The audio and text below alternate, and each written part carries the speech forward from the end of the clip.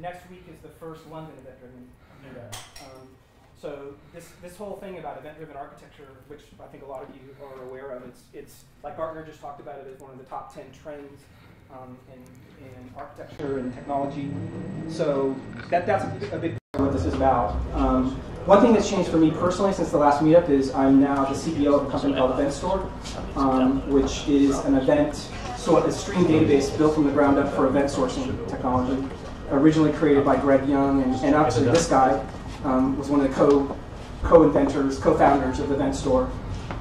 So that's one aspect of event-driven architecture as a whole. But this is not about Event Store. This meetup's not about Event Store. It's about event-driven architecture as a whole. So if anybody, we're always looking for people to sponsor, to speak, and get involved in any way. We want to grow the Seattle community.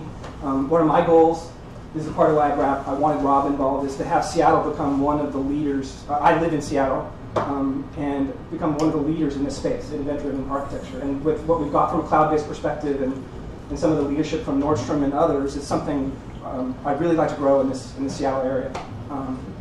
Yeah, I just want to mention we have a little stamp card, and if you go to the London, Boston, Seattle meeting, you get a free beer. Yeah. I might actually be able to do that. It's a little ledger, and you immutably stamp it 4 times. Exactly. It's not geocache. And we have Chris Condren, who's the CTO at Event Store out here. James is co-founder and chief architect at Event Store. And we have Adam Dimitrick, who's down from Vancouver, who's going to be speaking tonight on event modeling. And Adam's from AdaptTech. He's the CEO at AdaptTech Group. I use the AdaptTech Group. He's going to be speaking on event modeling, which this is a preview of a book he's already writing. I think we might even get to see the cover of the book, maybe. We'll see if he actually gets his presentation up and running.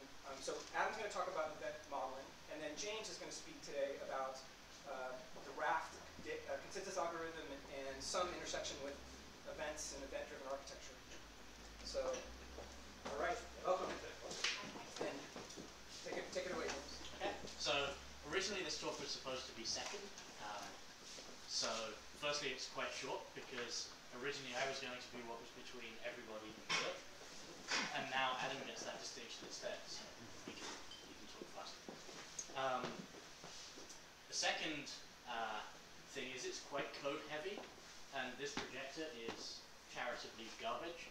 So it's going to be kind of interesting to see how big we can zoom things and how we can text wrap to make this actually work. Maybe. We'll see how it goes. If at any point there's something that you can't see and you would like to be able to see, then please just interrupt. Or if there's any questions, then also please just interrupt. It's a small enough group that that's not going to be a problem. So what I was going to talk about was the problem of distributed consensus, and one particular approach to solving it. And once upon a time, I had a bunch of really nice slides done that demonstrated the problem, and then someone did this instead, which is all animated and stuff. So I decided I'd just use this instead because it's much friendlier. So the problem with distributed consensus is an interesting one. It's been thank you. Perfect. It's an interesting topic that's been the subject of research since probably the late 70s, I guess, and various papers that have been published on it over time. So the root of the problem is, okay, let's assume that we have a computer that's trying to store some value. Right? If we have a single node, it could be a database storing one value, and we have a client that's trying to store that value, then coming to agreement about what that value should be is really easy if we have one client and one server. Right? The client can send the value to the server can store it, and the server can reply and say, okay, that's the value that's stored. So the problem is, what happens if we've got more than one node? So say we want a fault-tolerant cluster so that we can lose one if the power goes out or if the network partitions or something like that. How do we get all of these servers to agree on what that value is? It turns out this is a somewhat hard problem, and it's the problem of distributed consensus. So getting a bunch of machines to agree on a particular value. So there's been a bunch of research about this. one of the first, not the first, but one of the first popular papers about this was the Paxos paper by someone who's now at Microsoft Research called Leslie Lamport. It's kind of an interesting paper to go read, and I recommend people go read it once they've understood more about other problems first. It's one of these papers where it talks about this island, or like this, I think it's a single island, a Greek island somewhere, and the governmental model of it, and rambles on about a bunch of different stuff, and at the end says, oh, by the way, you can use this to solve distributed consensus. And everyone's like, surely this can't be the answer. So there's a second paper that the same guy published, Leslie Lamport, and the abstract of that is, apparently it's too difficult to understand the first paper because everybody's an idiot, so here's a simpler version. And it turns out that actually that's not much simpler either, because Paxos is just a hard algorithm to prove. It was one of the first that was actually like theoretically proven through so that every branch can be proved that it will come to the correct answer. It's also really hard to implement. Has anybody here tried implementing Paxos? Has anybody had fun doing that? Cool. Is anybody's... Okay, yeah, I mean, fair enough, it's fun. Is anybody's implementation of it in production? Okay. So I've done it once, and it's in production, and it's the kind of thing that once you get it working, you just don't touch it again because you don't want to like risk breaking it somehow. So eventually there was, hold on, who was it? Diego on rough paper. So eventually someone did a PhD paper which was deliberately designed to be understandable. So this was a way of looking at this problem from Diego Ongaro that was deliberately designed to be able to go through and understand from first principles actually how this thing works and to be able to reason about how you should go and implement it in actual real-world conditions. And actually, it's a very understandable paper. It's been revised a couple of times. This extended version is the one to go read. But actually, so this got published in 2013, maybe? Okay, so this one was published in 2014. I think the original was published in 2013. And since then, this has sort of become the preeminent consensus model that people are using in production systems just because it's actually reasonable to understand. So I think Cloud Spanner uses Paxos sort of proper, and various bits of Azure, I believe, also use Paxos. But many of the newer sort of cloud-native systems are using Raft underneath them. So etcd, which is underneath Kubernetes, HashiCorp's Consul and Nomad, both use the library that we're going to talk about tonight. And it's become sort of a fairly popular, hard but not impossible project for CS students as well. And so what I'm going to try and do is walk through a little bit about how this algorithm works with that animation again, and then try and map that into something a bit more practical than just abstract theory. So the HashiCorp library for this is a fairly commonly used one. There are two commonly used libraries for this in Go, at least. One is the HashiCorp library, and the other one is the etcd library. So the HashiCorp library is inside Consul, Nomad, probably some other things. I forget exactly. The etcd one is inside a lot more things, but it's a lot, actually, I think, more complex to understand. That's inside CockroachDB, etcd. There's a big list of users on the etcd Raft implementation. But so what I'm going to go through and do is build out that simple one-value database server that agrees between nodes what the value should be using this library, and walk through the actual usage of the library rather than the implementation of it itself. And then if you're interested in more, I recommend going through the code for the library in conjunction with reading the paper. So the code for what I'm going to do, on the basis that it's kind of hard to see, is available on my GitHub. I'll put the URI out later. But it's fairly straightforward to go read. And if you want a sort of a clearer, sort of slightly less blurry version, I've done this talk before. So that might be a sort of an easier way of doing it. OK, so if we go back to the, where were we? Here. So the fundamental thing that most of these consensus systems have is the idea of a strong leader. So the way we're going to decide which node gets to decide what the value is going to be is by having an election and voting one of the nodes to be the leader, and then that will decide what the value is, and that will replicate out its values to all the followers. So that's the terminology that Raft uses for this, leaders and followers. And each one of these servers is a node. So the first thing we need to do is work out, well, how are we going to start an election? So the way that works is, okay. So any node can be in one of three states. It can either be a follower, in which case it's going to receive values from a leader somewhere. It can be a candidate, so there is, it doesn't think there's a leader right now, so it's going to try and start an election. Or it can be in the leader state, in which case it's going to allow proposing values to the followers. So when we first start an application, every node is going to become a follower. And every node is going to have a random timeout on it that says, if you haven't heard from a leader in X period of time, then you're going to become a candidate instead. So every node has a different timeout so that they don't all become a candidate at once, and then you end up with elections that no one can win because everybody's trying to start elections at the same time.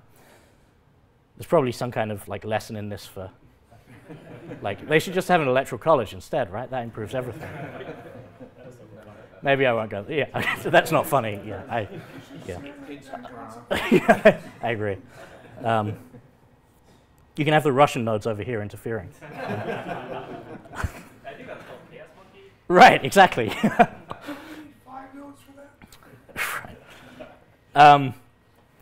Right. So within the timeout that each node has, if it hasn't heard from a leader, then it becomes a candidate. And what a candidate does is send a message to every other node saying, hey, vote for me. And then it votes for itself, and it waits to hear back, to get votes back from a majority of other nodes. So if you have a 3-node cluster, you have to get voted for by at least one other node. You can vote for yourself, and at that point, you've become the leader. So nodes reply. If we've got a majority, then we become the leader. So we're denoted with this sort of thicker ring. So that's how we determine where a leader how a leader should emerge. So what happens for a second if, okay, that's not what I wanted to do. Okay, let's talk for a second about how this can fail. So let's imagine for a second that we have a network partition that separates all 3 servers from each other. So of course that never happens with local networks, right? Sure. Also never happens in AWS, happens every 5 minutes as far as I can tell. But if none of these servers can talk to each other, then whoever's the current leader won't be able to hear, or the followers actually, they won't be able to talk to each other.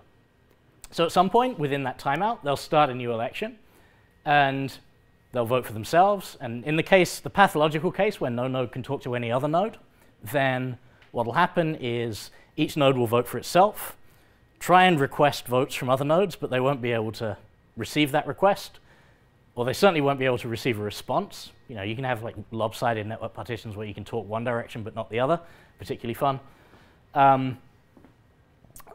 So in that case, you can't sort of get a leader. If none of the nodes can talk to each other, then no one can receive enough votes to become the leader. So assuming the algorithm's implemented correctly at each node, and that's a big assumption, but if it's implemented correctly at each node, then you can't have a leader unless you've got a majority of nodes able to talk to each other. So what happens if you've got a network partition that just separates one of the nodes? Right, we know we're in a 3-node cluster, so this one could start an election, vote for itself, request a vote from this one up here, which can reply, and then we have a majority of nodes. So can anyone see why it might be a really bad idea to run this with 4 nodes? Sure. So you have a network partition down the middle, and each one can request 2 votes, and if each one can vote for itself and talk to one other node, then you end up with a split brain, right? You end up with 2 leaders, and effectively the system completely diverges. So whenever you see these kinds of systems, they tend to be run in odd numbers. So you either run 3, in which case you need a majority of 2 to win, or you run 5, in which case you need a majority of 3. If you run 4, then actually what you really end up with is still needing a majority of 3. So actually you just have less fault tolerance and more overhead. But it is possible. Okay, so how do values get set? So assuming we have the client, so assuming we have our leader and we have 2 followers and we have no network partition, so everybody can talk to everybody, then the aim of having a leader is that every value change goes through the leader. Right? So the client can send a value to the leader, and it will make a log entry suggesting what the intent of this action is. So in this case, we're going to say we're going to set the value to 5 because we only have 1 value. And then we keep a log of that, similar to a write-ahead log from a relational database or something. But what we don't do is update the value that will be read back. So if you were to go and read the value from the leader right now, you would see no value because we've never set one. And this value of 5 is not committed yet because it's not replicated and acknowledged by a cluster. So at this point, what we have to do is replicate out the intent to all of the other nodes in the system. So all of the followers, we could multicast it, or we could send it over a unary transport to each one. But somehow, each of the followers has to get that value. And when they've got the value, they can reply saying, this is an acknowledgement. And when we have a majority of nodes that have written the entry, we can commit the value. So the first place we commit it is on the leader. So at that point, if we were to go and read a value from the leader, we would see this 5. But if we did it at this precise moment, actually if we went and read from one of the followers, we would not see the latest value. We'd still see the uncommitted one. So we've committed it. And then we can notify the followers that the entry's been committed. This is kind of like similar to the 2-phase commit kind of model. And the followers can update their value as well. And suddenly we've come to consensus. So this is kind of a common system that, actually this isn't that different to what something like Kafka does for writing log streams. I guess most of the competitors have a similar kind of model underneath them for replication. Certainly Event Store does. Sadly, Event Store's replication was written in 2011, before Raft was published, so we do the same thing with a more complicated election system because we don't want to touch it because it works. So leader election. Okay, so we've got these couple of settings that can control this. Let's assume we have our nodes here for a second, so we've got A, B, and C. The first timeout that we need to talk about for controlling these is the one that determines, am I going to be a candidate for election? Right? So am I a legitimate follower right now, and I've heard from the leader within this timeout window, or do I need to start an election? So we randomize that to be between, the some number of milliseconds that depends on the network environment you're in, the round trip time, that kind of thing. And that's a trade-off between false positives for slow messages causing new elections and the time to recover it in the case of an actual legitimate failure. So when the first node here to reach its election timeout becomes a candidate, starts a new election, and then it increases this thing called a term which is the kind of the election number that we're on throughout the lifetime of this system. So we start off, and we haven't had a term yet, so we start off by incrementing it, and we have term 1. And this is a way of disambiguating which election process we're talking about at a particular time, so that you don't end up with people voting in the wrong election. I'm sure there's some kind of joke to be made about that as well. But, okay, so when you request a vote from another node, one of the things that's included on the request to vote for you is the term in which, the election number in which you're going to vote. And as soon as you get one of those requests, as soon as you request from other nodes that they're going to vote for you, you reset your election timeout so you don't immediately start another election. But you start counting down in case you need to become a candidate again.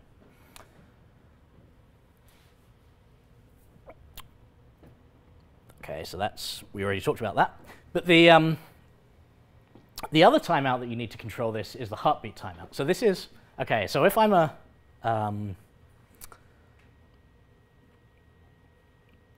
if I'm a follower, then how long am I going to wait before having heard from somebody to become a candidate? Sorry. So, okay, so we have the election that's the term that's currently in force, and we expect to hear back from the leader as a follower. Once we are in the follower state and we have a leader, we expect to hear from that leader every so often. And that particular window of time that we expect to hear from the leader from is called our heartbeat timeout. So in a busy system, you can carry heartbeats by data being written into the system. But on quiet systems, actually you can't do that. So you have to send explicit heartbeat messages in addition to the data going across the network, across the system. So that's kind of a, there's a bunch of edge cases for this that we can cause re-elections. We can end up where we have uncommitted data on a leader, and then we elect somebody new. There's a whole bunch of edge conditions with this, and they're covered really well in the paper. So what I'm going to try and do is try to put this into a more practical setting at this point and go over to some code. So basically what we have is what we're effectively doing is mutating a state machine using commands which are being replicated between each of the nodes. Right? And if we apply the same state machine on each node, we'll end up with the same result at each node. So in this particular case, we're using a really simple state machine of set this value. Right? We go into the state where we have a particular value, and that's the only transition that we can do. You can do much more complex things with this. And you've replicated state machines are a whole other topic, but we're just going to stick with our simple one-liner. One operation thing. So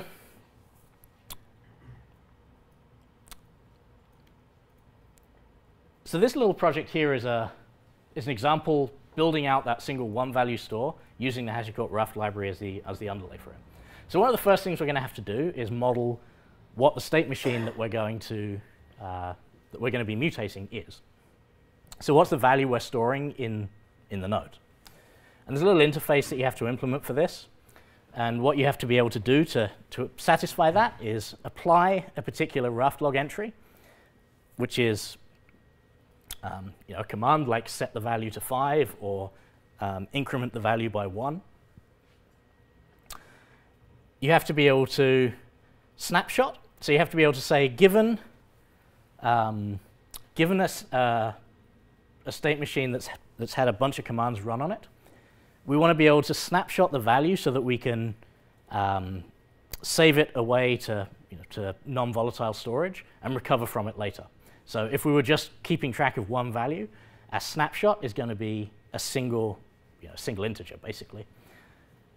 If you're in a more complex system that's mutating, say, a whole key value store, you might have to snapshot out the entire state of a key value store, or a map or something like that.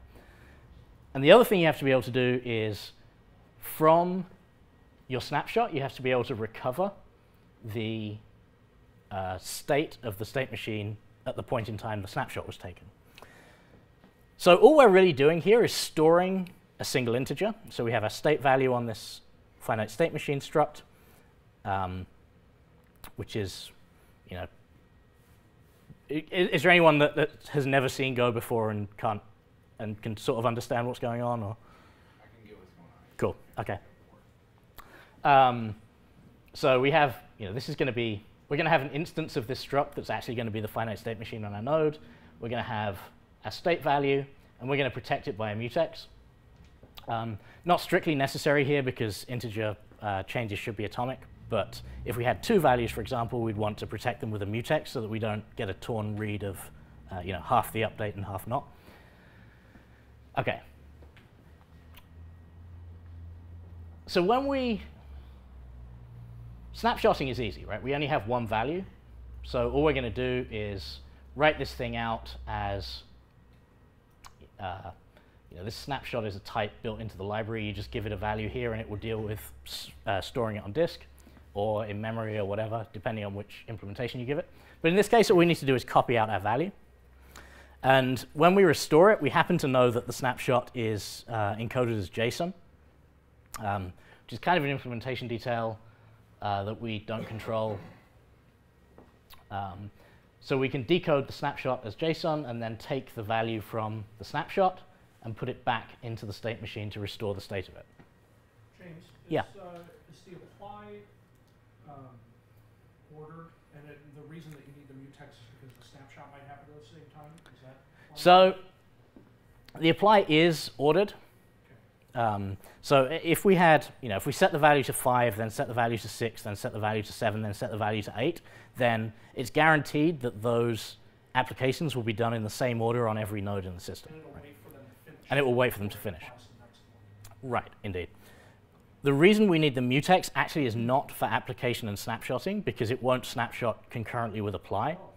The reason we actually don't need the mutex in this particular case. The reason we would need it, let's say we had state value 2 here, and our commands, rather than just affecting one number, affected 2. So it was set A to 5 and B to 6. The reason we need the mutex there is that you can go and read the value of the state machine at any point in time, right? So what you could do is say, well, we've set A to 5, but we haven't set B yet. You could go and read the state machine at that point in time, and you get a torn read in effect. I see. So it's just for servicing reads at the same time? Exactly. So the library itself guarantees that you won't snapshot at the same time as you're applying a log entry. You could also take the mutex if you wanted to be super safe there, in case implementation details ever change. But, OK. So how do we apply these log entries? So the snapshot and restore is kind of straightforward in this case. We're just saving out the number, restoring the number back into the state machine. But the real question is, how do we update the state machine? So this log type is the thing that gets replicated around the cluster. So the leader sends out these log entries. They get taken into a queue and then applied in order to the state machine on that node when the value gets committed. So one of the things that's in there is this sort of opaque data holder, which is just a byte array. And in this particular example, I've chosen to serialize it as JSON just because it's really easy. So we're going to get, we're going to use this type here, event, to represent the commands in our log. And the commands are going to have a type and a value. And in this case, we actually only have one command, so the command type is set. So when we get a log entry from our queue, we can go and deserialize the JSON, or unmarshal the JSON, I guess, if you're in Go. And at that point, we'll have an instance of our event struct up there. And we'll be able to say, well, what does this command tell us to do? In this case, it's set, because that's the only thing it can tell us to do. And it will have all of the required data on here. So in this case, we set the value, because our commands were of the form set x or set y, where x or y was the value we want to store in our database.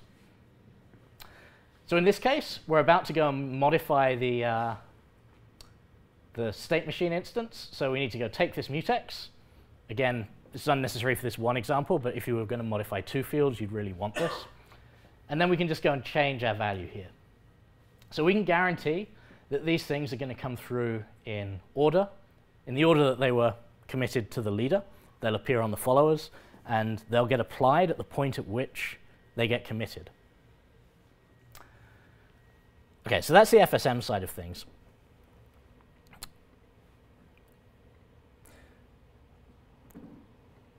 That's actually the majority of the example. Right? We don't have to do very much to use this library.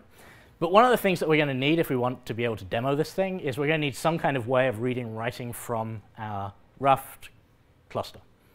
So the way we've done that is just with a little HTTP server here. It's a bit more complicated than it needs to be because it logs a bunch of stuff. But we handle posts and gets. And if we post a value, then we write into the leader of our rough cluster. So what we do to do that is, remember our little event struct? We go and build one of those to go and stick on the command queue. We marshal it as JSON, sort of as the opposite end of the application process. And then we can call into the rough cluster. So regardless of which node you're on, the library will actually forward requests. The library is capable of knowing, if you're a member of a cluster right now, it knows who the leader is, sort of kind of by definition. It knows if it has a leader, and if it has a leader, then it knows where the leader is. So it can forward requests to you. That's particularly useful because otherwise you end up with clients connecting and disconnecting from a particular host every time the leadership changes. And that can cause, if you're in a small system, it's not a problem. If you're in a big system, it can cause all kinds of problems with sort of thundering herds of clients going around a system as the leadership changes. So this server is the root of our program here, but the rough node is the route into the rough library for our particular use case here. And we can just say apply these events with a timeout of 5 seconds. So if we haven't come back in 5 seconds, then we have some kind of problem here. You can tune that value according to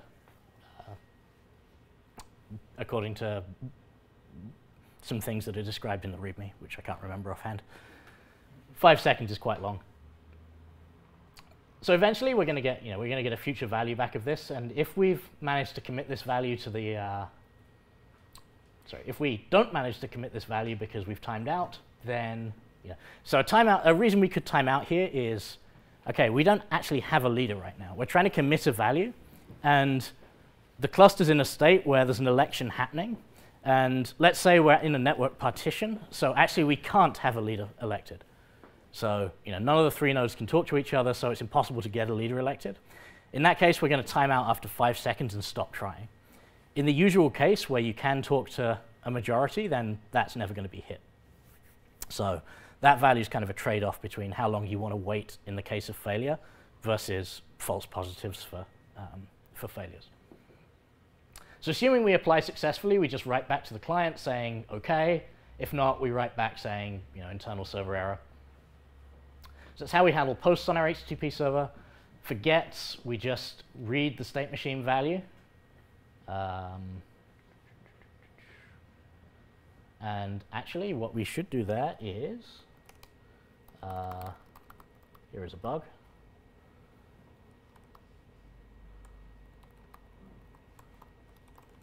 And although it is a bug, it's not a bug that will actually have any effect on this value, on this particular thing, because we're not. I'm kind of surprised. A lot of people have seen this, and no one's ever pointed that out before. So, yeah. OK, so to read, we go and take our lock. We go and construct a value by reading from our particular node's state machine. So that gives us the committed value at that particular time, which, bear in mind, might be different between the leader and the followers within the time period it takes to commit to a follower. And then we just reply over HTTP. So there's a bunch of other little bits that we have to do for housekeeping. One of the things that we have to be able to do is handle nodes joining a cluster. And we also choose to handle that over HTTP right now. Most of this is boilerplate that you can just copy-paste from the documentation. So the actual wire-up for this thing is fairly straightforward.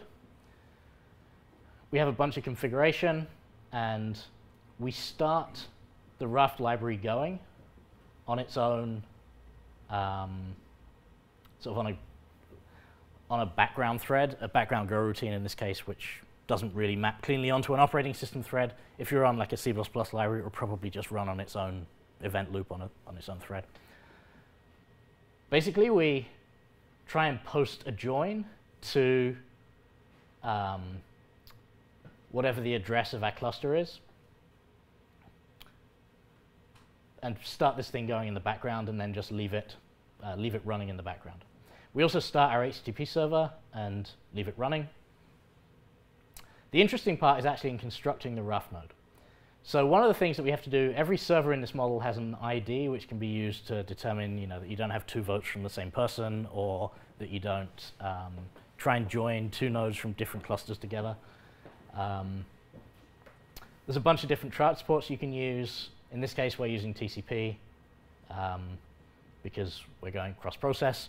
If you want to test things using this library, there's also an in-memory transport, which runs exactly the same way, but everything just runs over Go channels instead of network connections.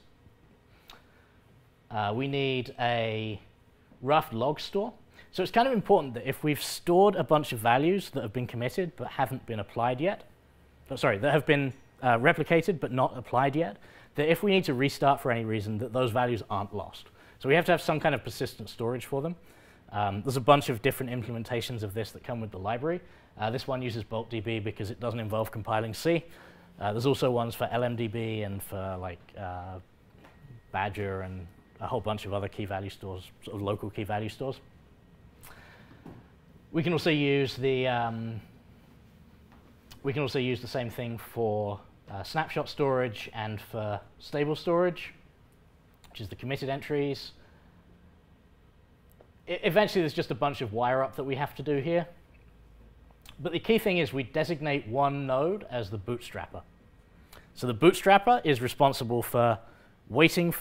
This is a library-specific thing. It's not part of the protocol, but it's a practical implementation detail. Eventually, what you're going to do when you start a cluster for the first time, you're going to start one node first with a flag that's something like -- bootstrap, and then the number of nodes to expect. And then it's going to wait for join requests from all of the other nodes up until it has that number that you told it should have, and then it will start the election process. So what this prevents is you having to hard code in where all the nodes are coming from ahead of time. And it also prevents you not knowing up front how big your cluster is going to be. Because if you don't know how big your cluster is going to be, you assume you have a cluster size of 1 in effect, and then you have to deal with cluster membership changes. So it's much cleaner to just wait until you have all of the nodes that you expect and then start everything, rather than have like an election which you win because you're the only node, and then you get a second one join and have to reconfigure everything. James, it seemed to me that the join protocol was implemented by the caller of the library. Is that right? So The actual so the library has a callback for joining, and you can implement that however you like. Okay. So in this case, we're just sending a JSON over HTTP request because that's what we implemented as our server. You can implement it using whatever you like. Okay. So you actually had server code that was the join? Yes, exactly. So actually the server code was in this HTTP. We had a handle join. So in the request, we expect a header, which is the peer address, which is who's making this request. And then we can add the voter to our particular rough node. So one of the other features of this library, which is part of the extended version of the paper and I believe not part of the original published version, is the idea of non-voting nodes. Someone had fun with the naming of this. So in the HashiCorp library, you have nodes with and without suffrage, which is as good a way of describing it as I can think of. It is, yeah. I wonder who that someone was. It wasn't me. Just to be clear, it was. Actually, I know who it was. It was James Phillips, who now works at Netflix. So the piece that implements that, we're going to receive the request, and we're going to call this add voter as a result of that. So you could implement this over any transport you like. It's just that HTTP is nice and simple for this case, so that's what I did. So there's a bunch of wire up. There's a bunch of configuration that you need because in general these nodes have some important when it comes down to it, the config points they need are what's the network address that we're going to run the Raft protocol over, what's the network address that we're going to serve HTTP for clients and join requests over, which node do we want to go and join. So we're going to start one with the bootstrap flag and all the others with the join flag. And the join nodes are going to go talk to the bootstrapping one to get started. What path do we want to store our data at? And are we bootstrapping or are we joining? Has anybody ever tried configuring console? Does this look familiar? There's like the way you bootstrap a console cluster. You start one node with bootstrap expect, and you start all the others with join. Yeah, it's not an accident. It's just because it's exposing this library to get consensus before it runs. So there's a bunch of code here to handle dealing with config. Does anybody write Go primarily or for projects? A little bit. Okay. So there's one library that I really wish everybody would use everywhere, and it's not the Raft library. the one that I wish everybody would use is this one called Go Sock Adder. And what that allows you to do is specify templates for network addresses, and it will resolve the template at runtime. So one of the template options you can have is you could specify like the bind address to be a template like get private IP, and it will find a particular private IP for the machine. So that's one in the RFC 19 whatever it is range. But you can also pipe these, so you could get like I think you can do get addresses. This is paraphrased, but you can pipeline these things into the smallest. This is not the name of it, but this is the principle of it. Smallest mask, and then take the. I'll just find the documentation. It'll be easier.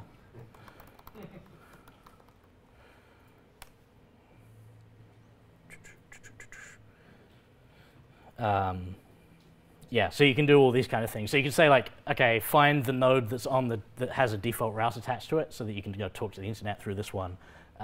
The reason to do this is so that when you go build cloud images, you don't have to hard code IP addresses in or run scripts at startup, because it will just go and work out the correct thing to bind to, and that saves everybody from everything binding to 0000/ whatever. So that's a really useful library aside from this. But most of the config code here is just, it's parsing values from the command line and putting it into a config struct. Okay, so what does this look like if we run it? This is going to be interesting because there is not much space on this projector, and there's quite a lot of text to fit on it. Let's see if we can actually, let's do this differently. Let's see if we can split each of these two ways. This is interesting. Okay. So there's a little helper script in the repo to go run this code. All that does is takes a node number and converts it into a bunch of different ports. So we say we're going to run because I'm running all on localhost, I have to choose different ports for each of the RAF nodes. So what we say is that for the node number, I can make this a bit bigger. For the node number, we're going to start from 7,000, so do 7,000, 7,001, 7,002. For the HTTP port, we're going to do 8,000, 8,001, 8,002, and store the data in node X. And then we're going to say, if we're node number 1, we're going to bootstrap, and if not, we're going to join node 8,000, which is the first one. So this is just a cheat for constructing the correct command line arguments for these. And then it just calls the program with that particular string of arguments. Okay, so if we run the first one, I'll run it here and then minimize it out the way for a second. So run node 1. Okay, so the log's going to be kind of hard to see here. But we can see actually already some of the concepts that we've talked about here. So the election timeout was reached. So we have a new election. We need 2 votes because we've said we're in a 3-node cluster. We're in term 23 now, but that's because I already have data on this. Actually, it would be more interesting to start from scratch. So because I already had data, this cluster actually already has data in it, and it's had a leader before. And the term is consistent over the life of the cluster, not just the time this program's running. So if I be very careful about this.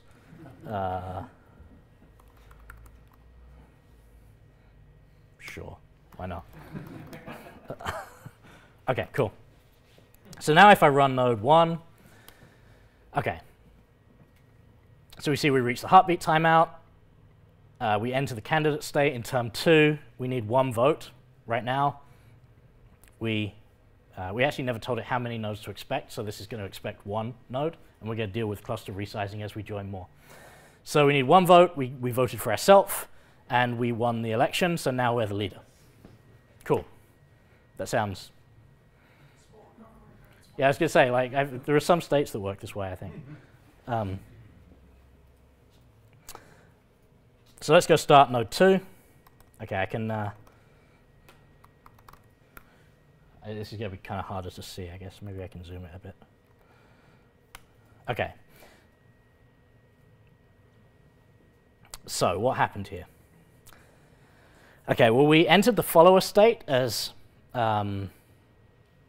we joined a cluster which has a leader, and the way we deal with that is we just become a follower, and we increase the quorum to the next n+1. So now if we terminate all of these, both of these, and go restart them again. Oh, where did that go? So we terminate both the leader and the follower. So we terminated 1 and 2, and go and start 2. Then we're in a situation now where we know we need 2 votes, and we're not going to get them because only one node is running. So if we go run node 1, we should be able to get a stable, we should see an election, and we should see a stable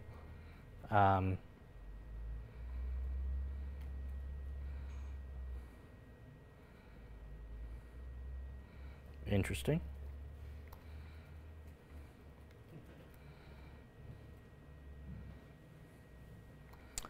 Okay.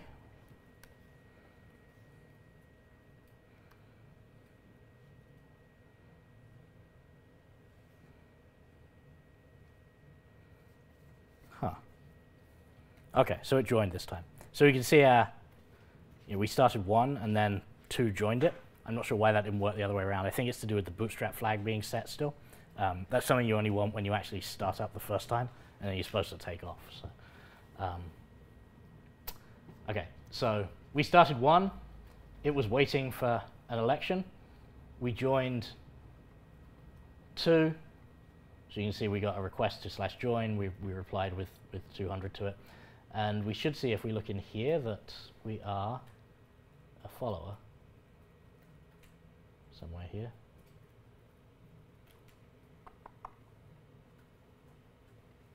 Okay, maybe our logging isn't going quite as we expect. Okay, so we can join a 3rd node. We should see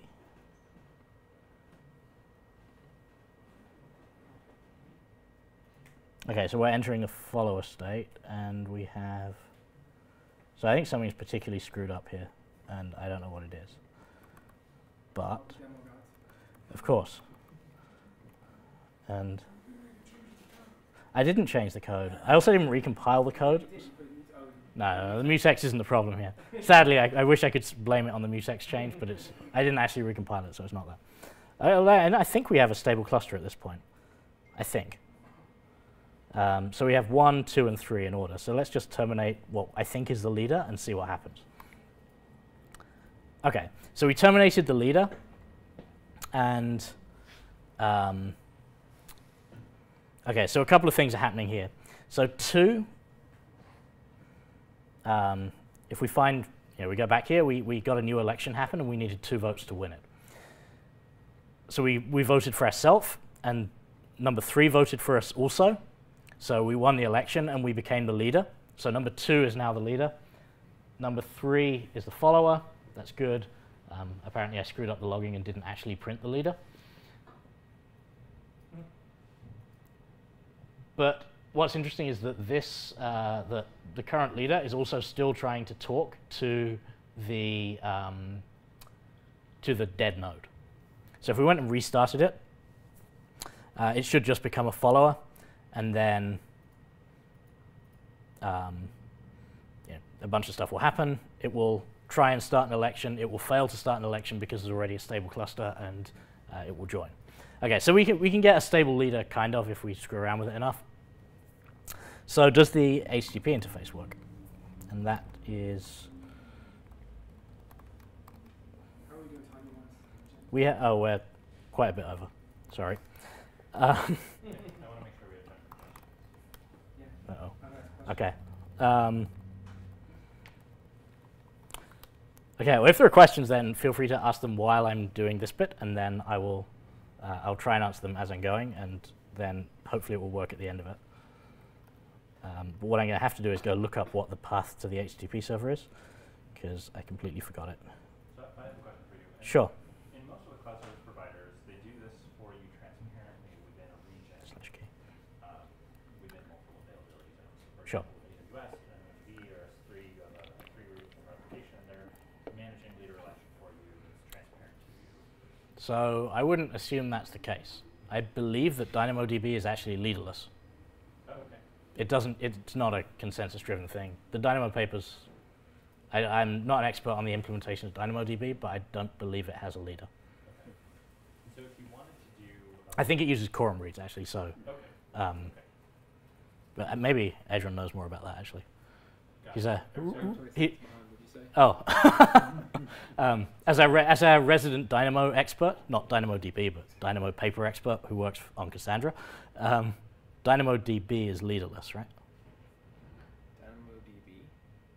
DynamoDB? So the Dynamo paper is designed, isn't a consensus system, it does quorum reads and quorum writes, in effect, yeah. So I believe DynamoDB is the same, and actually it doesn't do this. But other services do, so. So if you have a in-region distributed system, whether it's quorum-based or leader election-based, and then you want to go multi-region, are you familiar with anyone who is doing multi-region raft? So you can do multi-region raft. If you have a strong leader across regions, then everything's just slower because you have the round trip time between regions. Yes. What's more normal is to use something like console does.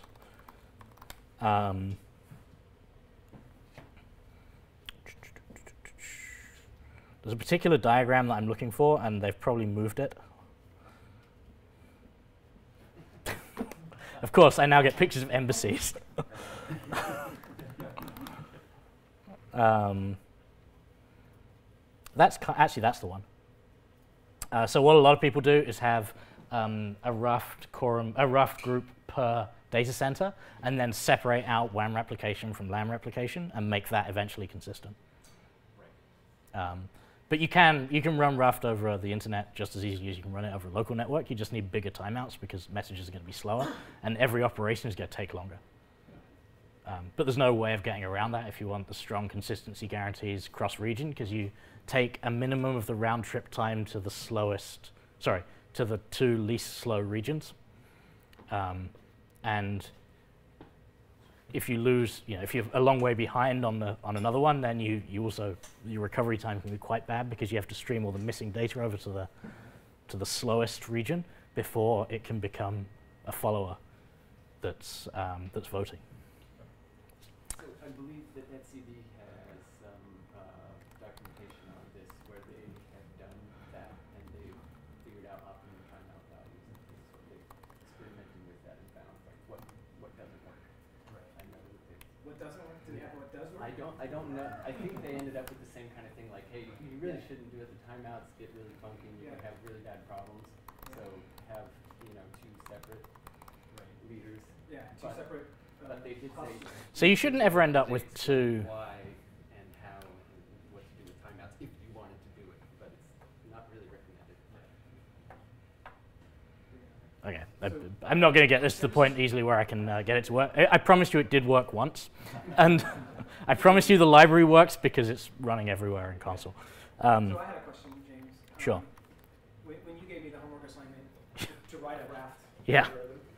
and I struggled with it, but one of the things I noticed was how similar it was to event store. A lot of the concepts in the higher level event store. You have commands, you have apply, you have events, you have.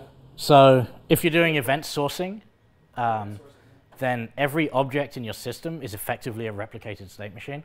So it is effectively something that you're taking a command and applying it to a particular state machine, and then, in our case, it's events rather than commands. But you apply these things in particular order, and you come up with a deterministic output for what the state is, and you can replicate that, and then it's the same thing basically. So yeah, it's not an accident, because event sourcing effectively reduces object state to being a replicated state machine, which is nice for lots of reasons. One of the reasons is you get all this research that you can use for it. So yeah, that's true.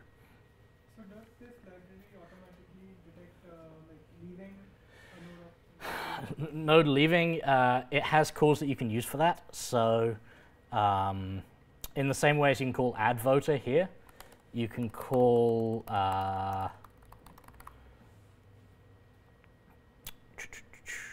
so you can call demote voter, which will make it a sort of remove suffrage from an existing quorum member and reduce it to an observer. You can deregister an observer, and that will remove it from the cluster. There's also remove peer, which you can either do to yourself or to someone else. But these commands are called by any node in the So system, or there is a controller node? there's no controller node as such. You can remove another node by making a request to the quorum. In general, if a node goes down, you don't want to remove it. What you want to do is wait for it to restart unless you know it's not coming back. And if you know it's not coming back, let's say because it was a member of an auto-scaling group and terminating it makes it go away forever, then you want to force leave it. So one of the dangers of this model before it had this feature was, so I used to come across this. I used to work at HashiCorp partly on console. And one of the things that we used to get all the time was people saying, I want to run console servers in an AWS auto-scaling group so that when one dies, a new one comes up. And what people would do is register so that it would join, a new one would join as it came up. But what happens is you join more and more nodes. So okay, so you lose one, you've got your 3 nodes running, you lose one, you start a new one, right? So the new one registers itself, and as soon as the new one has registered itself, the majority needed has just become 3 instead of 2. Okay, that's fine. You can do that. What happens when the second one dies? Cool. So suddenly you only have 2 running servers. The other 2 are never coming back. And you go join a new one, and then you get 3. So you end up with a much extended period of downtime while a new node is coming into existence. Okay, so cool. So now you've got 3. So then what happens when that happens again? Suddenly you increase your majority again and again and again and again, and eventually you run to the point where it's actually impossible, based on the auto-scaling group constraints, to form a cluster at all because your majority keeps going up, and the number of servers is always constant, or constant minus 1. So that's the reason that forced leaving even exists in the first place, so to be able to reconcile the state of the world with what servers are actually going to be there. It's a lot more of a problem for clouds than it is or for dynamic infrastructure than it is for a static bunch of servers where you know the IP and you know where they're going to kind of come back from and to. Does that kind of answer the question? Okay, so we need to move on. So Cool. Adam you have 10 minutes. No, I'm kidding. So let's take 10. Yeah, okay. Then we'll take 10 If anybody has more questions about that or whatever, then please feel free to ask. Thanks. And sorry about running over for so long. And I didn't mention anybody who's interested, we're going to go to the pub after this. So James and I'm sure Adam will be there. Additional questions? Let's see if this one works. Again, I don't know. I think it's just the projector's got a weird, like it's super low. I think, yeah, it's really low res. I had to change it to 720p. Oh, is that what you did? And maybe that's what I did, but it was... Okay, so it's this damn thing. But, yeah, can you bring your laptop? oh, yeah. Oh, sorry, you have it here, right. Let me mute it first.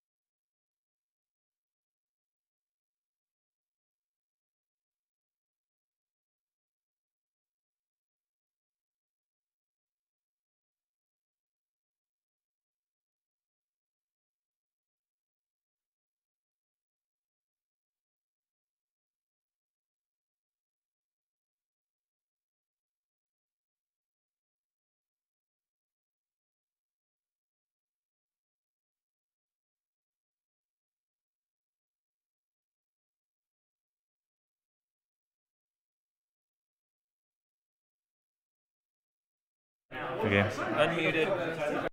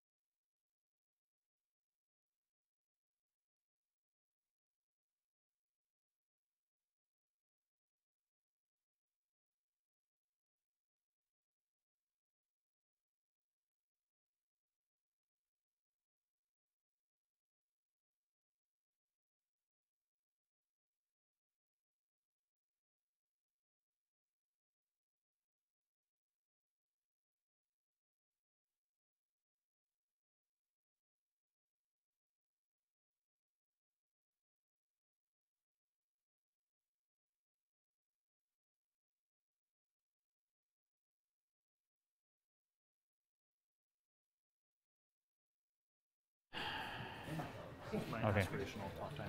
So is that a countdown? Yeah. Oh, brutal. Oh, I had it as No well. pressure. Completely ignored. No pressure.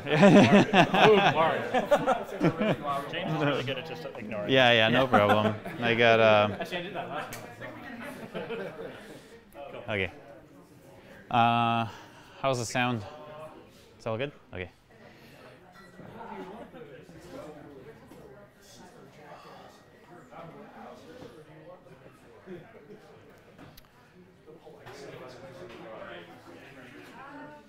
Let's wait for Dave. Okay. Okay, and in the interest of time, I'll shorten my presentation a little bit. So my name's Adam, and I just want to talk a little bit about event-driven as a concept and the fact that as human beings, we are more event-driven than we think. In the software sphere, we've been kind of forced to go down a certain avenue for building information systems because the constraints that were within this world, what we could fit on the silicon chip and what we could fit on magnetic tape and other magnetic media. In the 1950s and 60s, we made a trade-off to get accuracy and get speed because humans were not really good at that. We had manual processes where humans made mistakes, and humans were also at that point not very fast at doing those manual tasks. However, we did have very large filing cabinets. But the mistakes and the speed were not something that was a negotiable for business. And so as soon as insurance companies and other larger companies were able to afford computers and the storage, they made the trade-off. In those days, the storage was really expensive, really expensive compared to what a filing cabinet cost. So we were forced to deal with storage that was like this. And when we automated our businesses, we couldn't put what was in the filing cabinets into that space, or at least it was prohibitively expensive. As computing evolved, we had larger and larger amounts of space to use, but the patterns stuck.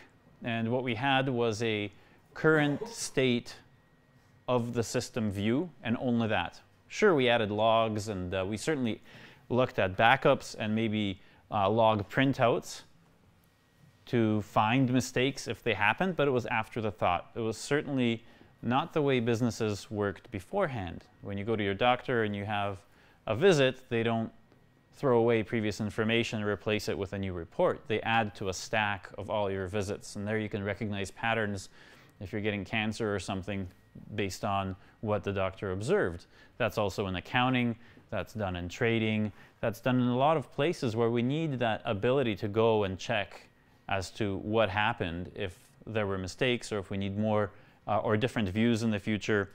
That was the way business was done. Computing added this sort of constraint, and I don't think we really realize how much it affected how we build systems today. And this artificial view that we needed to have in order to take advantage of automation stayed with us. It stayed with us in the patterns that RDBMS systems provide.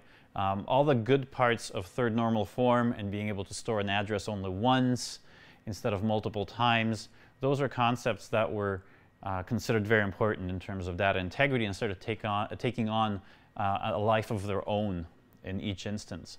So the interesting part about that is it's not really natural for a human being. When we discuss building these systems, we're forced to talk about static models if we're looking at how RDBMS systems are built and how we look at state. So what we really need to do is look at how our brains work and how we communicate outside of computer systems, and that's in regular systems. And when we communicate, whether we're selling something or we're talking about what something should do, as human beings, we're naturally gifted at telling stories. In fact, it's how civilization started. And event-driven has this awesome parallelism, is that if we use event-driven approaches, we tap into that innate human capacity to remember better and to communicate better. So how can we use that paradigm if we're going to use events to now build systems? And that's what my talk's about. I wanted to cover this kind of basic high-level look at history that I usually give a longer presentation on, but I just wanted you to sort of know where this kind of thinking suddenly dawned on me as I was introduced to event-driven from a technical perspective, but I see a lot more of a human side to it in terms of specifications and all these other aspects that are very human that really help us into running our systems and running our organizations. So I came up with a concept called event modeling, which is loosely coupled in a few previous works by Greg Young and Alberto Brandolini.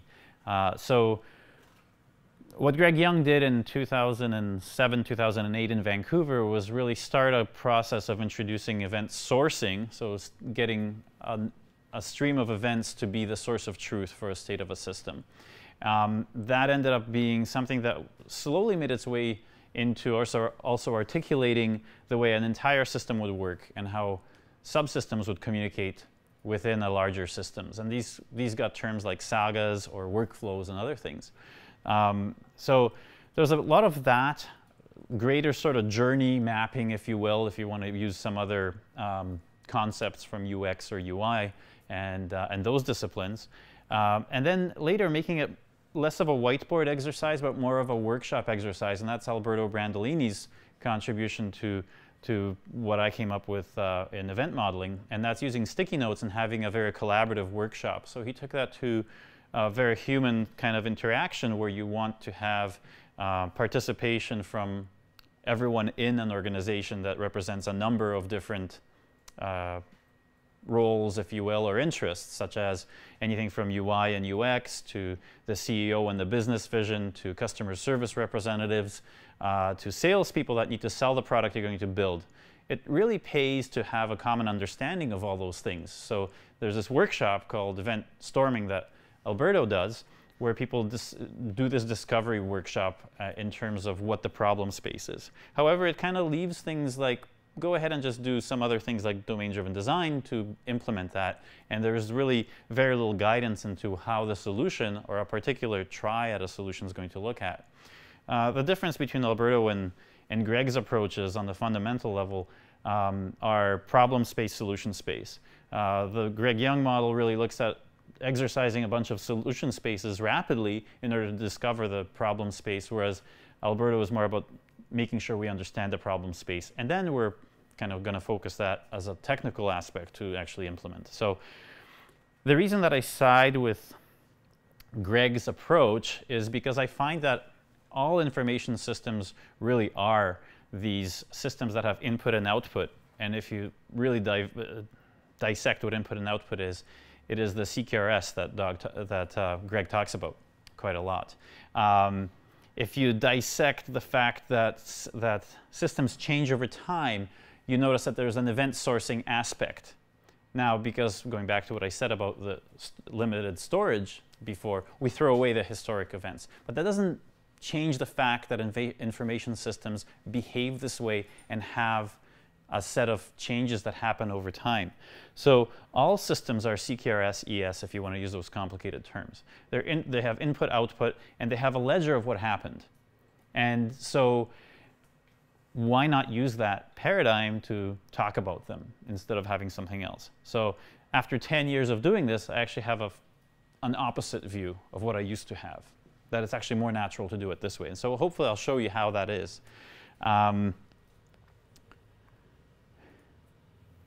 So this is the only thing that you need for any information system. You don't need any fuchsia-colored stickies from Alberto. You don't need any user stories from your UX people. You certainly don't need any number of UML diagrams from activity diagrams. There's a whole lot of things that become redundant because we're going to investigate, sorry. Oh, great. Okay. Yeah, anyway, so let me remember the Homer Simpson dream in one of the episodes. All you need is this device. Let me show you. In this dream, and he wakes up, but he never gets to see the device that is going to make him a millionaire. So yeah, this awesome system, that's all you need. Anyway, for those Simpsons fans, you know the episode.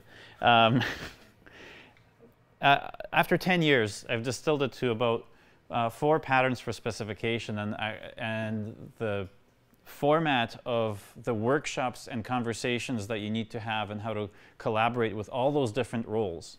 Because we'll take a look at how these things are exemplified in this simple, what looks like a very simple system. But we'll see that there's some interesting caveats to this, how some of the more complex things that you know from the industry are represented with a few simple 4 sort of common elements that we have on the right side: UI, API, or a job, command, read model, and event.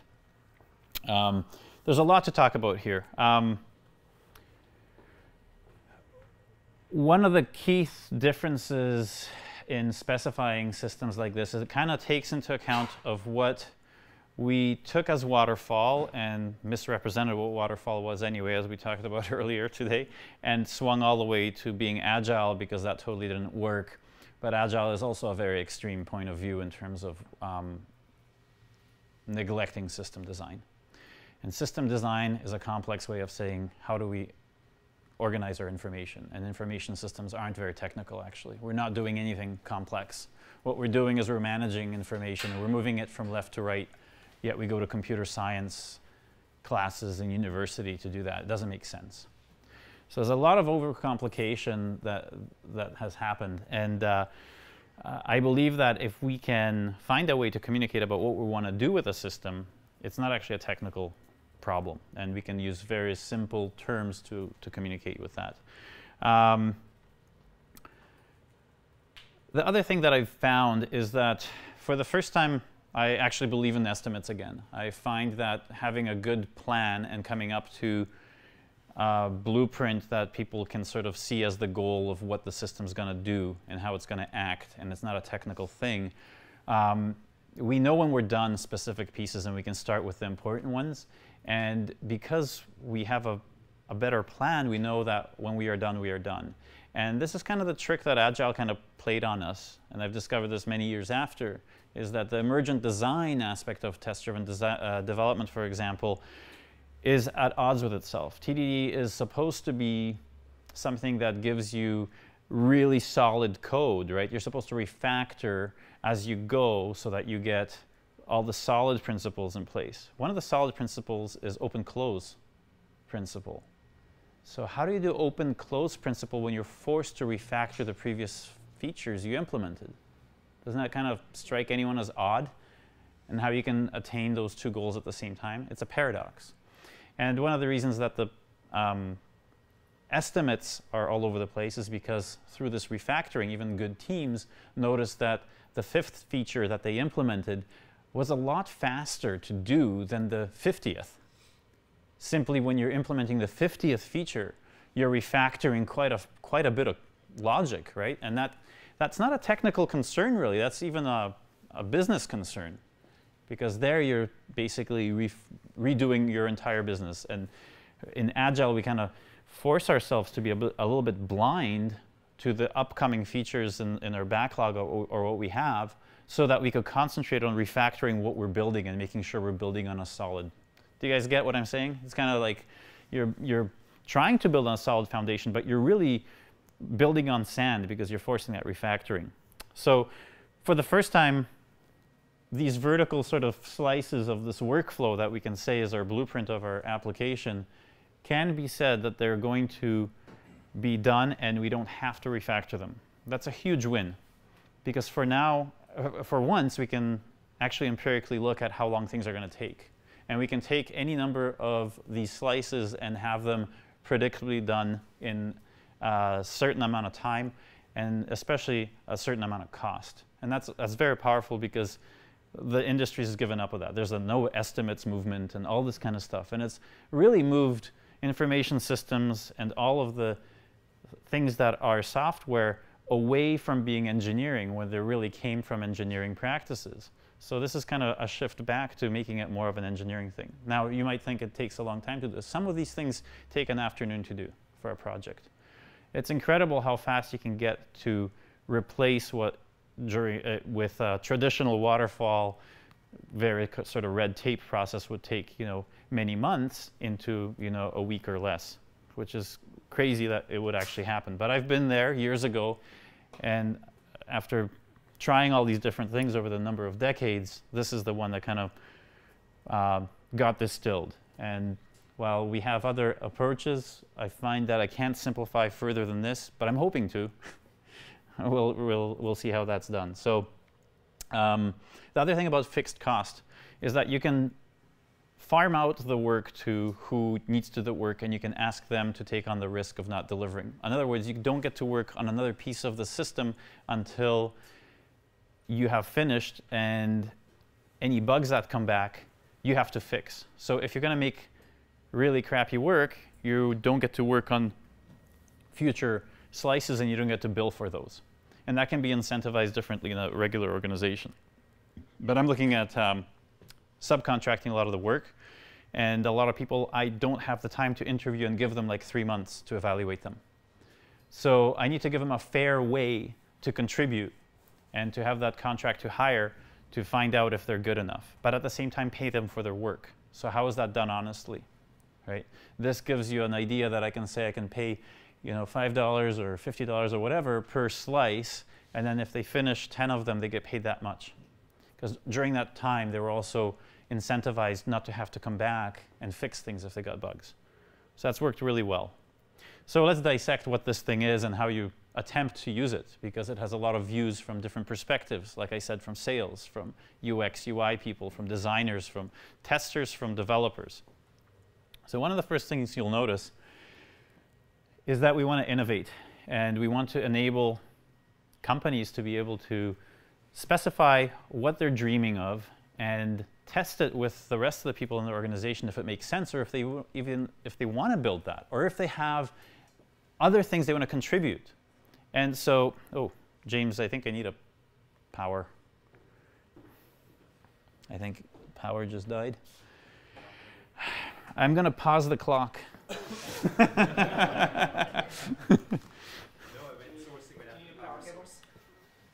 Yep.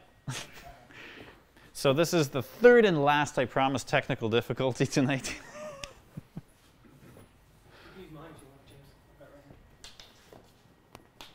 Where's the plug? Down there. Oh, here.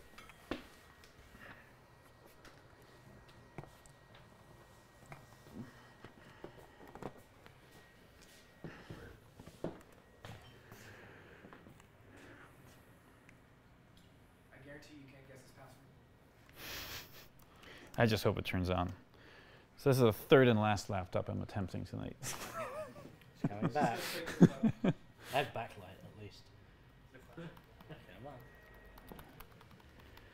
Actually, you know what? I'm gonna unplug this for a second. Oh, no, it's not working. Anyway, I'll continue talking so that we just don't, while this pops up. So that last diagram, imagine you're still looking at it. is something that was missing from Alberto's approach and Greg's approach, was the idea that you can talk about the UX and the UI parts of a system when you're designing a system. We always concentrated on the state of the system and what events flowed through it, and all those sticky notes that we talked about was concepts and things that we kind of were writing a book about what's going on. Thanks, James. This little part up here, the UI part, was always missing with DDD, with any number of things we had. So I know you can't see it really well. I'm just graying out the rest of the diagram. So as I go left and right on these slides, you'll notice that all that you change is what I want you to concentrate on. And the reason I'm doing this is just to show you that the different perspectives on the same diagram speak to very different concepts that are very important to different groups of people in an organization. And through that, you now don't have a proliferation of documents that certain people have a specialization in, and then you have to wait and throw things over the wall to a different department. We're trying to find a common way to communicate together throughout an organization, no matter what your job is. In this instance, we're using this diagram to communicate with the UX, UI people, the product owners, to describe what it is that we're building. The top part is what was missing, that UI part. What the customer does, what the administrator does. You can divide that into rows. That's your UX. Down below, we have the events, the things that the system remembers. Someone signed up, someone purchased a book, someone added something to their cart. Whatever system we're doing, we can show the narrative, and you notice that this has a very good resemblance to what you see in the movies as a storyboard and storyboarding. You have key frames as to what's happening. So visually you see what's going on, you understand the plot underneath, and you see how everything intertwines. And that makes for a really good platform to communicate all the user experience points. You can include non-technical things as events over here, as someone actually walking into a store, or whatever it is. But you can communicate across what is going on. And give it a separate swim lane if you want, if it's not a technical thing that you're going to implement, or maybe it's something you bought off the shelf that's going to do that for you. That's fine. But you understand what's going on at this point. And notice also how the legend changes as I move from slide to slide, what things are involved. Because we only have those 4 pieces that we're doing. This is, you get 4 Lego blocks. So, Adam, could you read the box? It's hard to see it because of the gray. It's gray. It's not meant to be you can read it now. Right? Yeah. Okay. All right. So does everyone see how the innovate portion of starting a project at a company or being a startup, how this can be used to start that? And essentially, that's, usually with event modeling, what you do is you start the brainstorming process and you come up with all of these orange stickies that you brainstorm about. Oh, what else can we do? Can we buy a product? Can we add something to the cart? Do we get a notification, an email? What else happens? We can put all those down as things that happen. And then we put them down on the line, showing them making sense in a specific order. And we can discuss why something can't happen before another thing. And we can discuss that a few previous things must happen before this one's allowed to happen. We can talk about the story, right?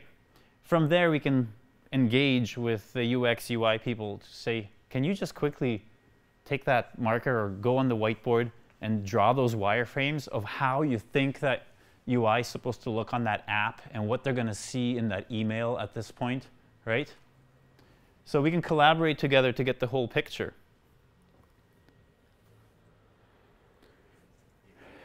Secure. After we're done, this is looking at the end. We look at the very beginning. Let's go at the very end once your system's complete. I can block out everything else and I can look at the paths for all the data. And I can look at where things cross boundaries, where we have credit card data coming into the system, where it's getting stored, where it's living, where it's getting pulled out. We can see all those pathways. And this is something that a security person would love in any other architectural diagram. And they have to tease it out of most organizations. They have to have interviews with this department, and this team, and that team. And this team had their documentation done this way, and that team had it done that way. So when you have a complete picture of where information flows to on a timeline, so they can say when it happened, your security audit is easy, or at least an order of magnitude easier. So a company that I work with, they can do the regular job in a fifth the time, and they still charge the same amount because the product from their security audit is superior to any others. So It's a triple win, right? Which is pretty good. So back to actually building the system. So the meat of it is the middle, is building it. And every information system, or every system in fact, has two things. And this is the input-output, CQRS, read command side, but also it can be divided into things about what you do for a user. And one of them is you empower the user. That means when I change the state of the system, I know that when I arrive at the hotel in 2 months, I'm going to have a place to sleep. So I've been empowered to change the system to benefit me, right? And we do that by allowing a command to be accepted. We say, book that room. And that room booking is just an event. Room booked with all the particulars about that particular event. And that's it.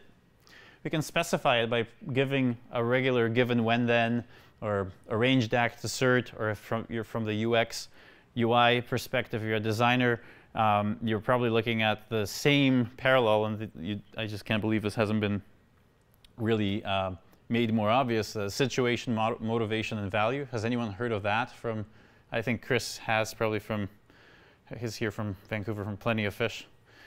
Really the largest dating site, and they have a really awesome UX, UI department.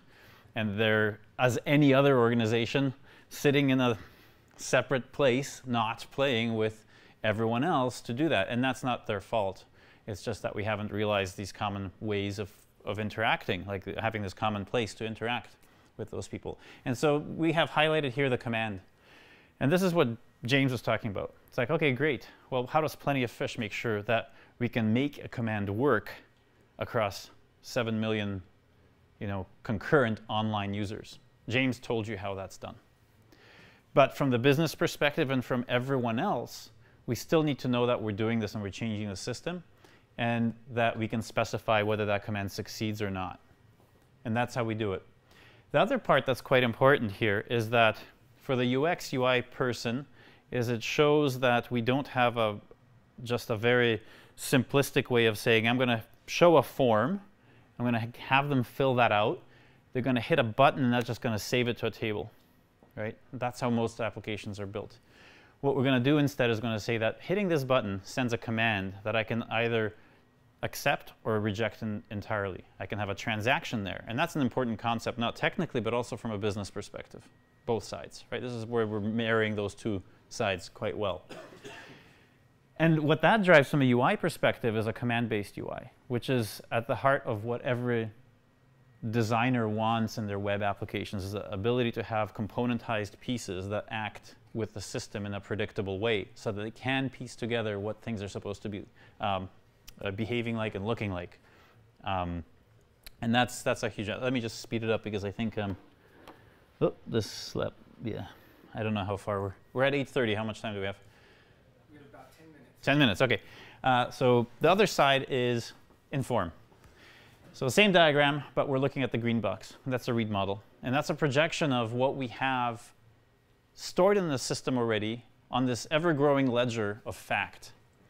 We can use that for a number of different purposes. And one of the key things that separates this approach from how we've treated data before is that we're not afraid to make many of these. We can make a view that works for accounting. We can make a view that works for current online, I don't know, shopping cart contents, whatever it is. We don't need to go to a single model. We can interpret the data as we like, and more importantly, as we learn more about our business, adapt those things as well. So there's a whole section on how we move this in an agile way forward as we discover more about our business and what we need to do. So create your own reality as long as it's based on facts. And we already agree that we already agreed how those facts are getting in there. Next things that we need to do is we need to understand. And that means we cannot have anything on the system that somebody doesn't understand in the organization. So whether you're a UI person, whether you're a CEO, whether you're a programmer, customer service rep, you must understand everything. And sometimes we understand them, but they're not really things that are useful. For example, we're working on an app for replacing Uber. And some of the external events we had to take in were coordinates, longitude, latitude. How do you think that would be for specifying whether you can pick someone up at an airport, right? That would be pretty crappy. You'd have to commit the coordinates of where the airport is and triangulate where, you know, do all the calculations to see if the taxi's within distance to pick that person up. So the translation there was simply, as these different coordinates were coming in from a car driving, is you translate them: entered airport zone, exited airport zone, entered downtown zone, exited downtown zone. Now, those terms we can use within the business to specify the software, to specify the system itself. It doesn't matter that it's longitude and latitude. We can understand that, but we've adopted something better that we can understand. Integration is really just done by to-do lists. If I want to send an email to someone, I really have a robot there that's going to be looking at a batch job of where I have to send emails. And when that robot is doing each one, it's going to check them off as done. Of course, implementation may vary, and you obviously may do more reactive patterns to do that. But in order to communicate what's going on, leave it at that. It's a to-do list. It's getting done by something. And when it's done correctly or incorrectly, it gives the resultant event. And you store that as what got captured after that. And that feeds back to the way that diagram works. And I think I'll end it on that. There's a lot more to this. But I haven't seen a single collaborative document yield so much value to so many people from so many disciplines ever.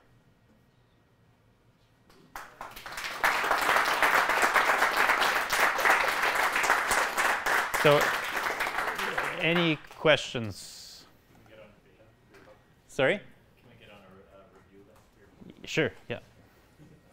Question for you. When you showed commands and you talked about the transactional aspect, would you envision like a write-through transactional database managing that, or is that just kind of an arbitrary subsystem that handles the transaction, or are you envisioning that transactions are handled on the ledger itself? It really doesn't matter. I see a lot of this as being 4 simple methods that you implement in any way you choose. Some of them you'll see as hydrate for getting state, and that's another way of doing a projection off of past events to get something like a read model that's specific for being able to handle the next command. There's the read models that handle an event, that give, as events come in, all those green boxes, they're live reports, essentially. So as new things happen, they get updated, and you have the current view that you want to see updated in real time as things are happening. There's 2 more, but it really goes down the rabbit hole of CQRS and event sourcing. There's publish and subscribe, and that's pretty much it. But it's about, if you're talking about handling the transaction and then storing it somewhere, it's really up to you. So I mean, that ledger of events at the bottom could be one table in a database in Postgres that has 3 columns, one for indexing or something, but you're getting something that's ordered. And that's really important, because if you can't guarantee order, you can't rely on that as something that you can specify and predict how the system will work. So ordering is very important in that aspect. So does that sort of touch? Maybe you can repeat your question a little bit more specifically. You talked about like booking a hotel room. Yes. If you're booking a hotel room, you're requiring some form of distributed consensus to say this particular individual gets this particular room while other individuals are trying to get at that room. So you could do that by saying that little blue box represents a transactional database, and I try to make an update to that transactional database. If I'm successful, then I produce an event off the ledger. And that would be kind of front-loading the transactional burden into a more traditional mutable database. The other way would be to say, I'm going to put my claim to that room on the ledger. Mm-hmm. You're going to put your claim to that room on the ledger, but because my claim arrived there first, I get the room. Yeah. Now I'm doing the transactions on the ledger itself. So that's, I mean, you can contrast 2 systems. One that's a little bit not as important to do as a ticketing system for concert tickets, right? I use that example. So you definitely have this reservation system where you have to really be explicit about when someone is online, when they say they're interested in something, they have a window within which that is locked, and you could have warmed up 10 servers that have specific allotments of tickets and all that. So that's where that business will probably be expanded on that diagram to be quite thorough in terms of what happens. In terms of something like a hotel booking, you can usually just go ahead and look at the previous events and say that, is the count now 0 for availability of that type of room? Then give it a synchronous error and exit and say, sorry, no more rooms. Otherwise, just put something else on the ledger. And how you do that is you have streams, for example, in Event Store, what James wrote. You're able to look at not just one giant long stream of events, but you can see finite small event streams that could be correlated with something like a room type for a particular season in a hotel.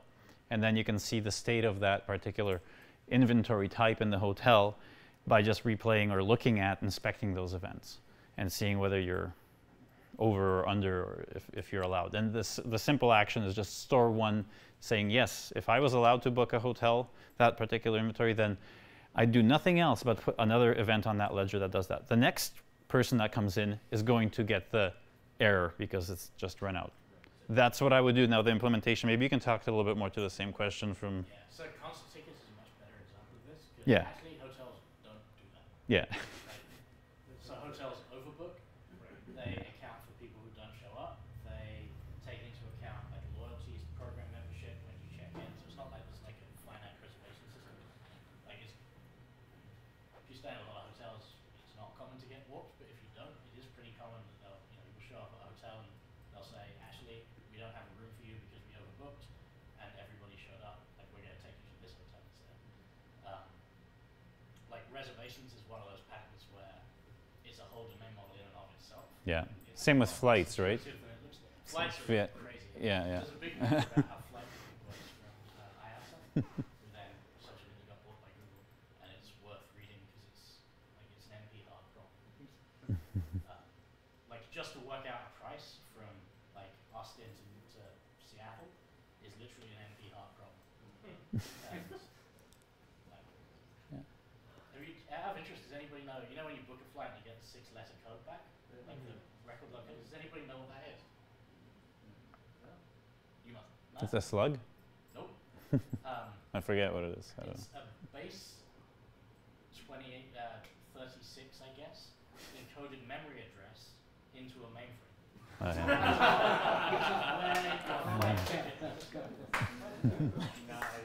So yeah, the implementation's a detail. just show that diagram. Yeah, let's do 2 more questions, I guess.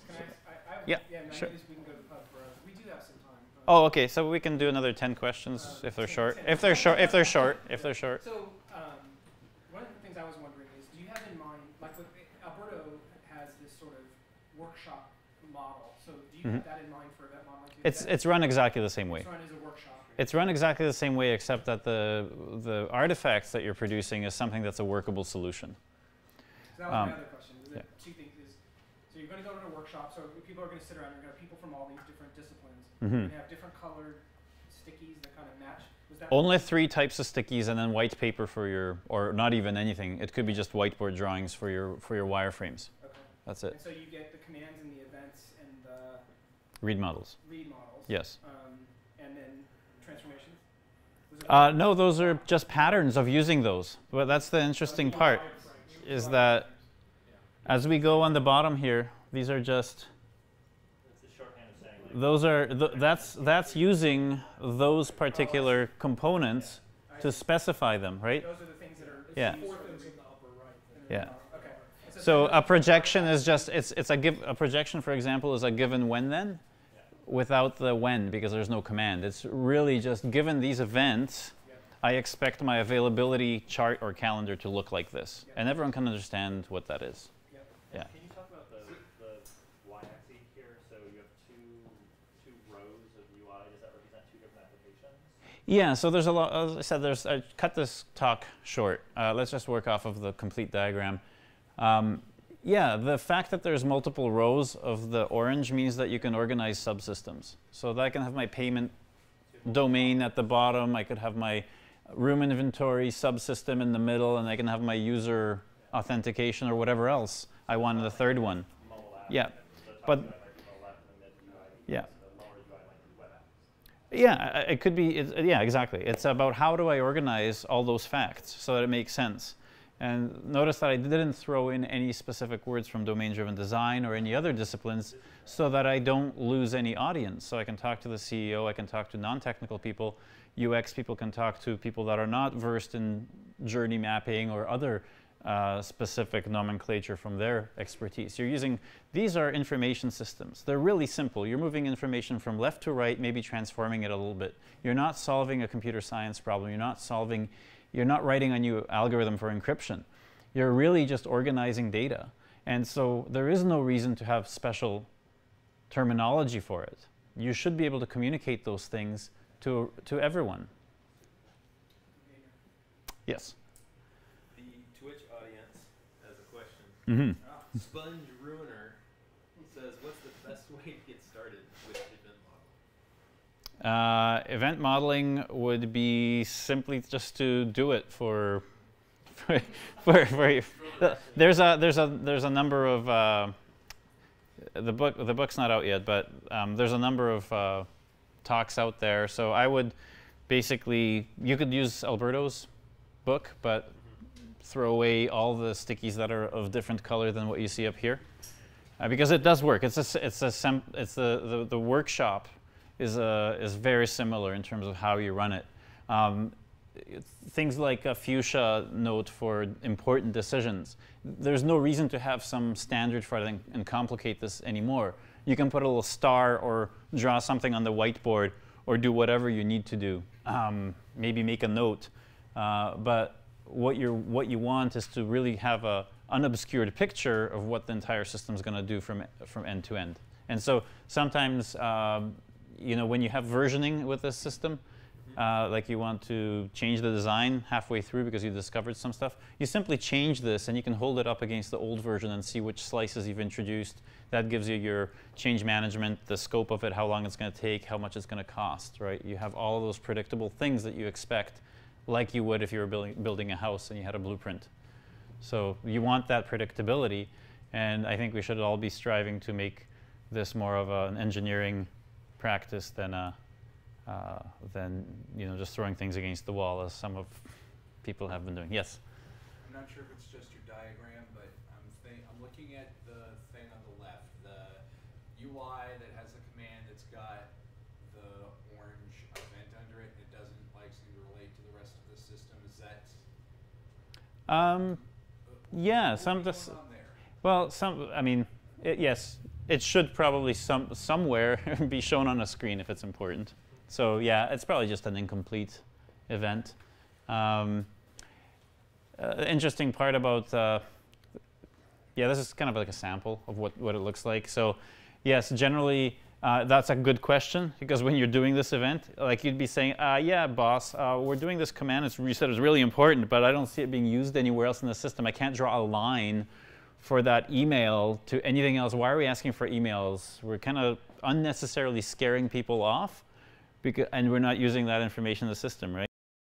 In the end, we have to revisit that. So exactly, and that's one of the purposes of this diagram, is to be able to draw the lines all the way through the system as an example workflow to show where information goes. And so sometimes you might have, the thing that differentiates this from event storming as well is that you don't have any decision points. Everything is linear. So if you want to show 3 different cases of someone failing a login and retrying and then succeeding, someone adding too many things to their cart and then backing out, taking one out, and you put all of those different things in a row, or you do an alternate entire stream, but you want an example. And this goes back to the very beginning of my talk, which means taking advantage of the storytelling aspect of specifications and why it sits in people's heads better. The minute you start putting decision trees into diagrams, you lose understanding. It just becomes too much of a cognitive load to memorize a choose your own adventure book rather than memorizing, what a book was end to end, right? It plays better with our memories, and it's a better communication mechanism. So that's a active thing that I kind of noticed about what happens when we try different things, even like mind maps and other ways to really share information. Stories tend to be much better at communicating things. And so we definitely don't want to have anything like, oh, this could fail. Some of the streamlining in event storming is to have one major flow and show alternate flows down below. What we usually do is when we have one particular slice, we want to show where that command might fail and what other scenarios are. We would have a whole bunch of given when-thens underneath somewhere. Like even a real-time board, you could have this at the top. Who uses real-time board here? Everyone know what that is? It's like a real-time kind of canvas that's web-based. You can quickly share with people across the world. But it has a way to do sticky notes and color them. And to do wireframes, it has templates for wireframes as well. So you could have the mock-ups of all your screens. You can take a particular workflow, an entire workflow, copy it, put it down below, do a second one. You could do the given when-thens below and draw lines to that you're explaining this one here. And everyone can look at it. What you're after, again, is something that's easily shareable across multiple disciplines within the company with as many people as possible, so you don't have to have the thousands of meetings during the project. Everyone knows what the business goals are, what the business vision is. Everyone knows what the technical strategy, what these things, these orange events are your transactional boundaries. They answer quite a lot of business and technical questions on what the vision is. So this erases 90% of the meetings that you would ordinarily have. We don't have any stand-ups. We don't have any retrospectives. We throw away 99% of the Agile book because it's just easier this way. Okay, I think one more, or we're done. Okay, good. Thanks.